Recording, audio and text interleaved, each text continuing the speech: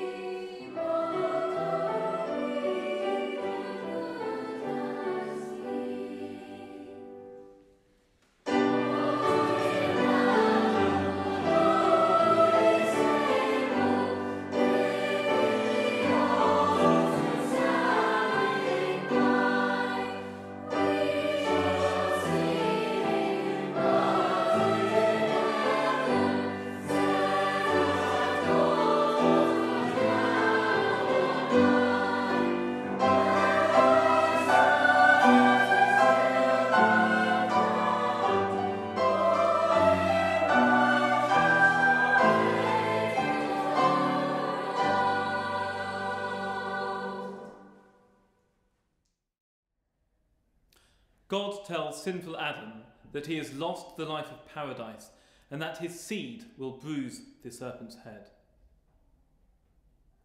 And they heard the voice of the Lord God walking in the garden in the cool of the day, and Adam and his wife hid themselves from the presence of the Lord God among the trees of the garden. And the Lord God called unto Adam and said unto him, Where art thou? And he said, I heard thy voice in the garden, and I was afraid, because I was naked, and I hid myself. And he said, Who told thee that thou wast naked? Hast thou eaten of the tree whereof I commanded thee that thou shouldest not eat? And the man said, The woman whom thou gavest to be with me, she gave me of the tree, and I did eat. And the Lord God said unto the woman, What is this that thou hast done? And the woman said, The serpent beguiled me, and I did eat.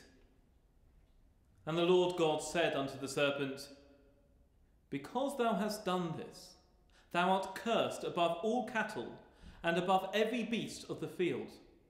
Upon thy belly shalt thou go, and dust shalt thou eat all the days of thy life.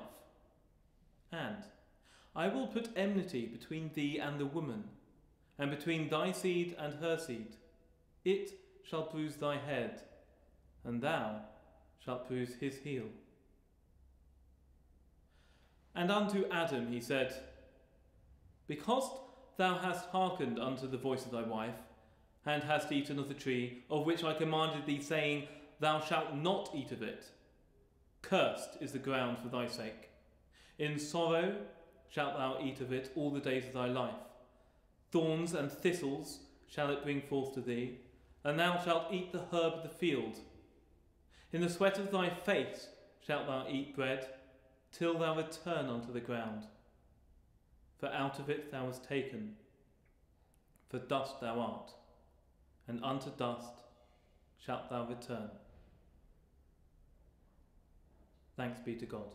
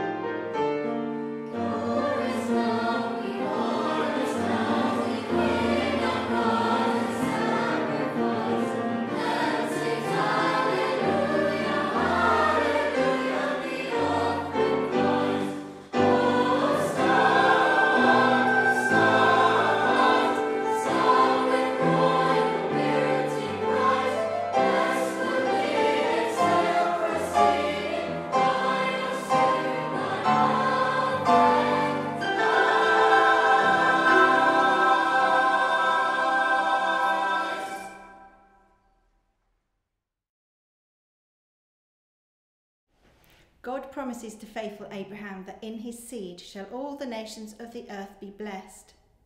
And the angel of the Lord called upon Abraham out of heaven the second time and said, By myself have I sworn, saith the Lord, for because thou hast done this thing, and hast not withheld thy son, thine only son, that in blessing I will bless thee, and in multiplying I will multiply thy seed as the stars of heaven, and as the sand which is upon the sea shore. And thy seed shall possess the gate of his enemies, and in thy seed shall all the nations of the earth be blessed, because thou hast obeyed my voice. Thanks be to God.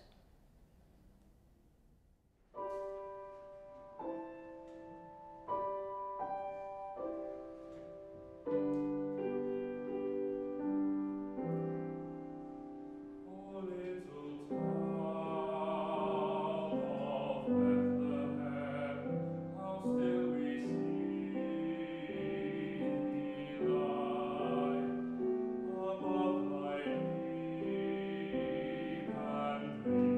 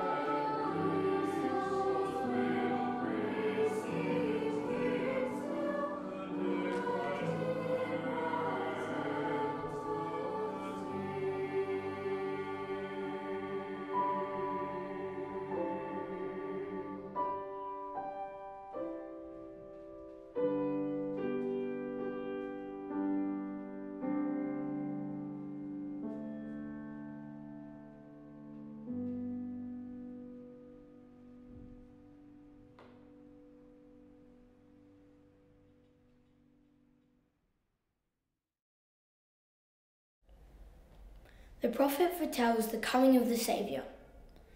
The people that walked in the darkness have seen a great light.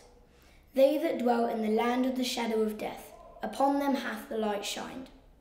For unto us a child is born, unto us a son is given, and the government shall be upon his shoulder, and his name shall be called Wonderful, Counsellor, the Mighty God, the Everlasting Father, the Prince of Peace. Of the increase of his government and peace there shall be no end, upon the throne of David, and upon his kingdom to order it, and to establish it with judgment and with justice from henceforth, even forever. The zeal of the Lord of hosts will perform this. Thanks be to God.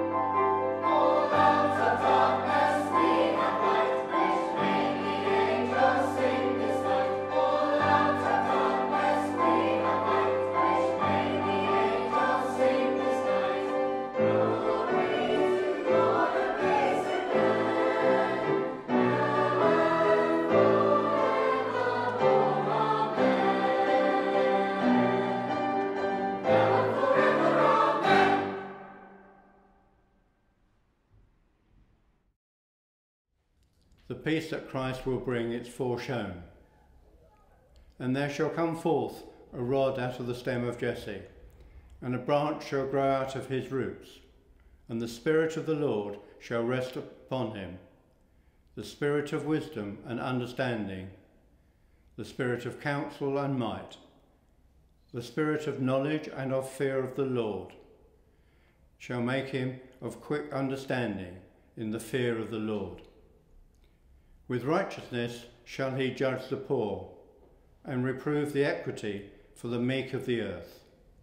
The wolf shall also dwell with the lamb, and the leopard shall lie down with the kid, and the calf and the young lion and the fatling together, and a little child should lead them. And the cow and the bear shall feed, their young ones shall lie down together. And the lion shall eat straw like the ox, and the nursed child shall play on the hole of the asp, and the weaned child shall put his hands on the adder's den. They shall not hurt nor destroy in all holy mountain, for the earth shall be full of the knowledge of the Lord, as the waters cover the sea. Thanks be to God.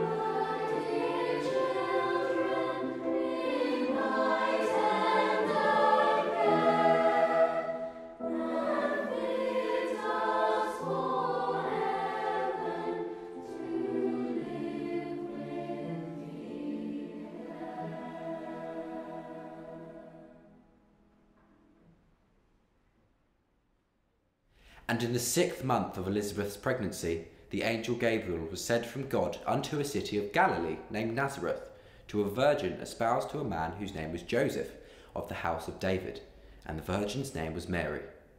And the angel came in unto her and said, Hail, thou that art highly favoured, the Lord is with thee. Blessed art thou among women. And when she saw him, she was troubled at his saying, and cast in her mind what manner of salutation this should be. And the angel said unto her, Fear not, Mary, for thou hast found favour with God. And behold, thou shalt conceive in thy womb, and bring forth a son, and shalt call his name Jesus. He shall be great, and shall be called the Son of the Highest. And the Lord God shall give unto him the throne of his father David, and he shall reign over the house of Jacob for ever, and of his kingdom there shall be no end. Then said Mary unto the angel, How shall this be, seeing I know not a man? And the angel answered and said unto her, The Holy Ghost shall come upon thee, and the power of the Highest shall overshadow thee. Therefore also that holy thing which shall be born of thee shall be called the Son of God. And Mary said, Behold the handmaid of the Lord, be it unto me according to thy word. And the angel departed from her. Thanks be to God.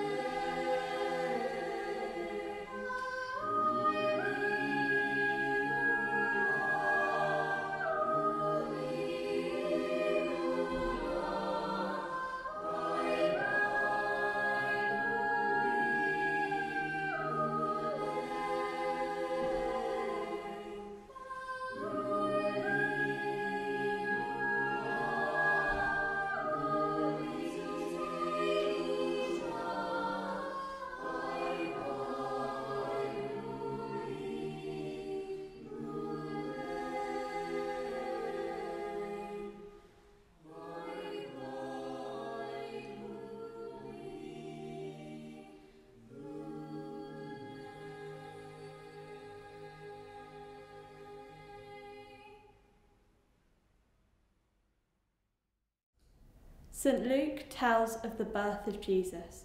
And it came to pass in those days that there went out a decree from Caesar Augustus that all the world should be taxed. And all went to be taxed, every one into his own city. And Joseph also went up from Galilee out of the city of Nazareth into Judea, unto the city of David, which is called Bethlehem, because he was of the house and lineage of David, to be taxed with Mary, his espoused wife, being great with child. And so it was that while they were there, the days were accomplished that she should be delivered. And she brought forth her firstborn son, and wrapped him in swaddling clothes, and laid him in a manger, because there was no room for them in the inn. Thanks be to God. The shepherds go to the manger.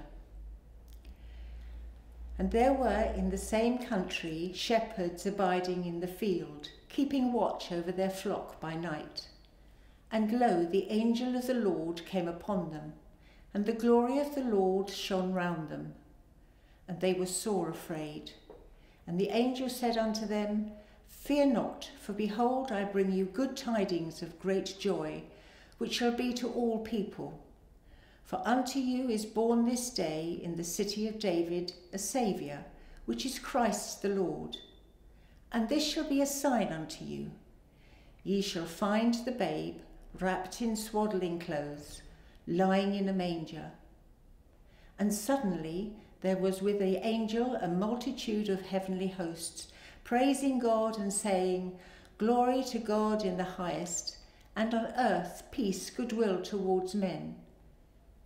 And it came to pass, as the angels were gone away from them into heaven, the shepherds said to one another, Let us now go even unto Bethlehem, and see this thing which is come to pass, and which the Lord hath made known unto us. And they came with haste, and found Mary and Joseph and the baby lying in the manger. Thanks be to God.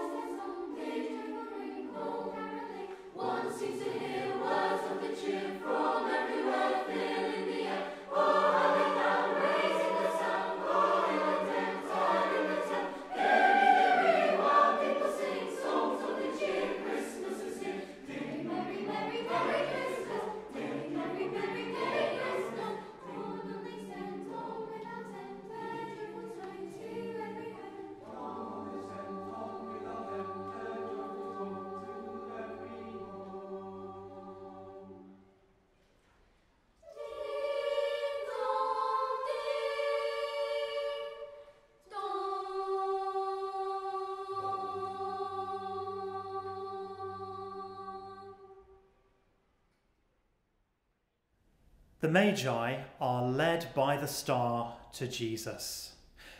Now, when Jesus was born in Bethlehem of Judea in the days of Herod the king, behold, there came Magi from the east to Jerusalem, saying, Where is he that is born King of the Jews?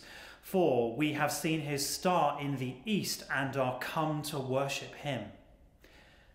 When Herod the king had heard these things, he was troubled, and all Jerusalem with him. And when he had gathered all the chief priests and scribes of the people together, he demanded of them where Christ should be born.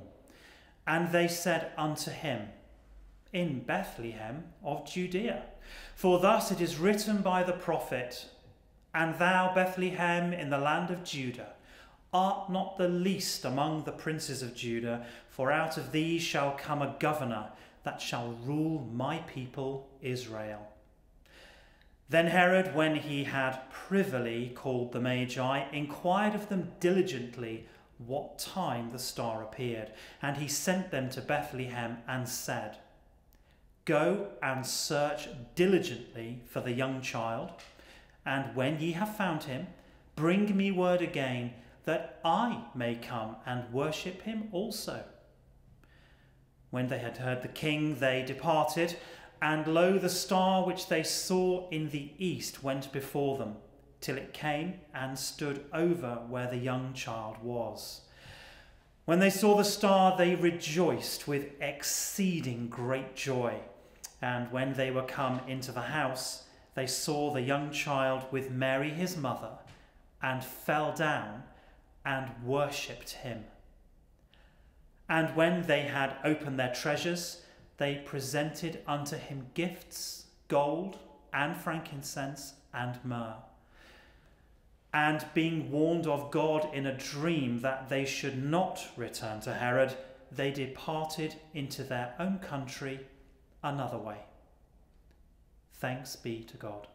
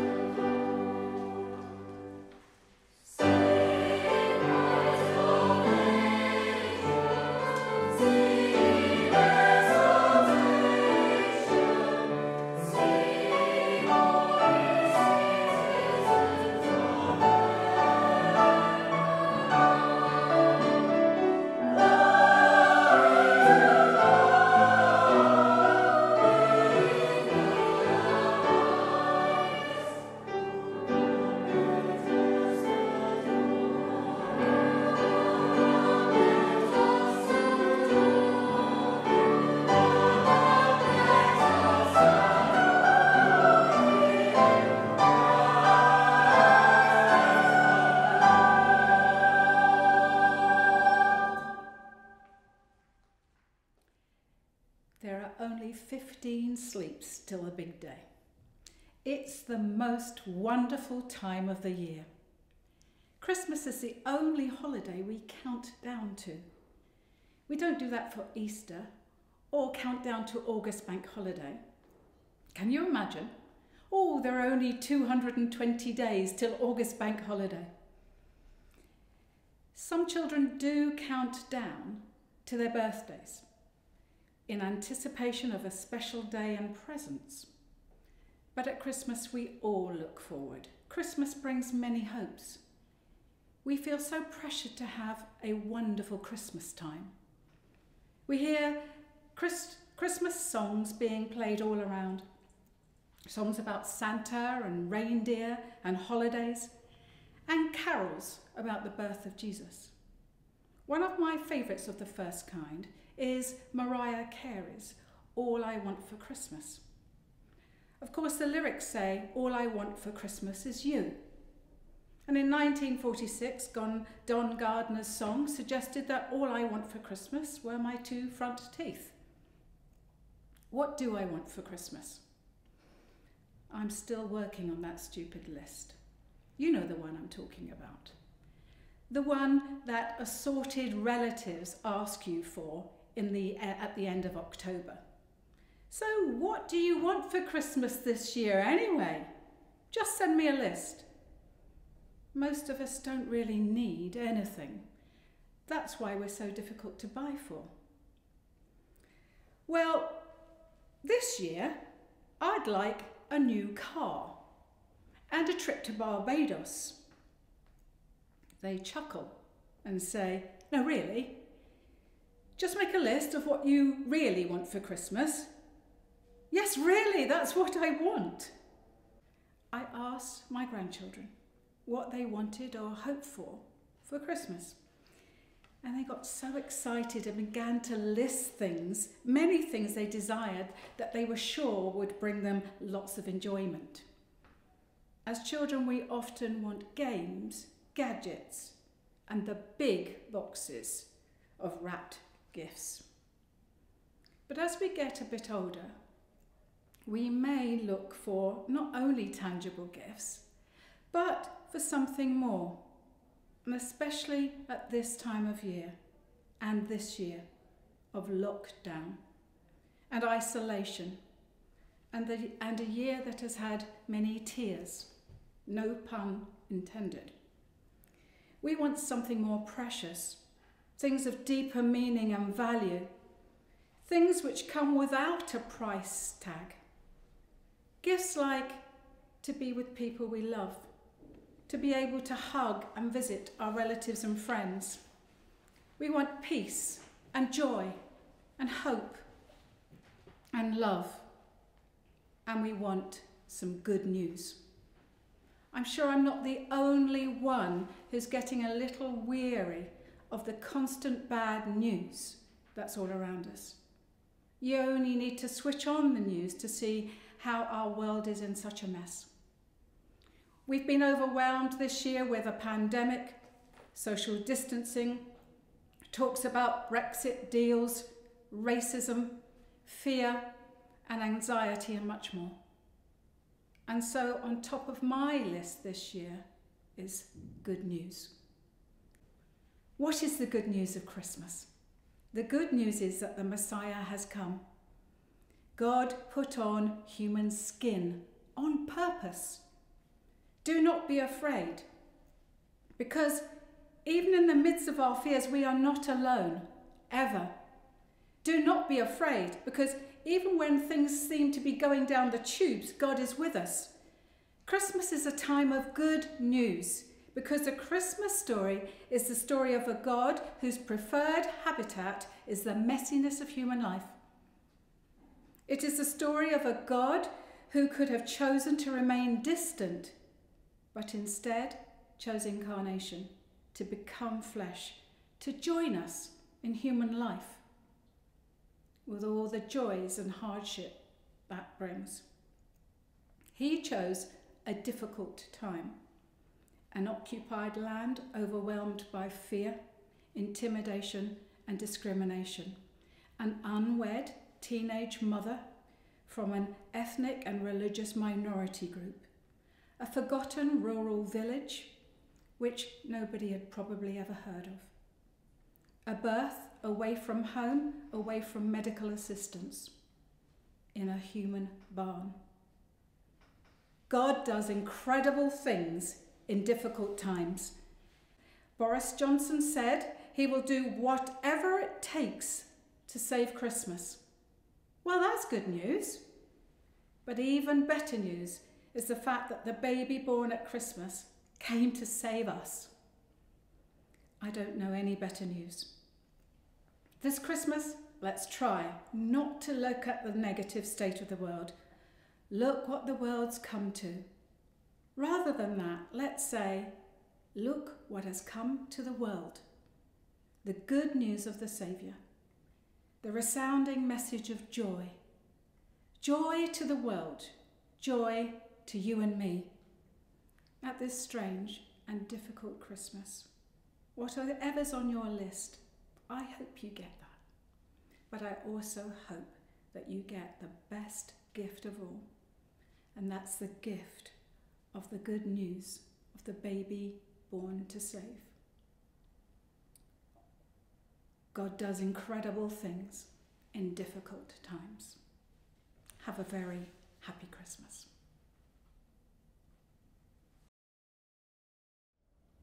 St. John unfolds the great mystery of the Incarnation. In the beginning was the Word, and the Word was with God, and the Word was God. The same was in the beginning with God. All things were made by him, and without him was not anything made that was made. In him was life, and the life was the light of men. And the light shineth in darkness, and the darkness comprehended it not. There was a man sent from God whose name was John. The same came for a witness, to bear witness of the light, that all men through him might believe. He was not that light, but was sent to bear witness of that light. That was the true light, which lighteth every man that cometh into the world. He was in the world, and the world was made by him, and the world knew him not. He came unto his own, and his own received him not. But as many as received him, to them gave he power to become the sons of God, even to them that believe on his name, who were born not of blood, nor of the will of the flesh, nor of the will of man, but of God. And the Word was made flesh and tabernacled among us. And we beheld his glory, the glory as of the only begotten of the Father, full of grace and truth. Thanks be to God.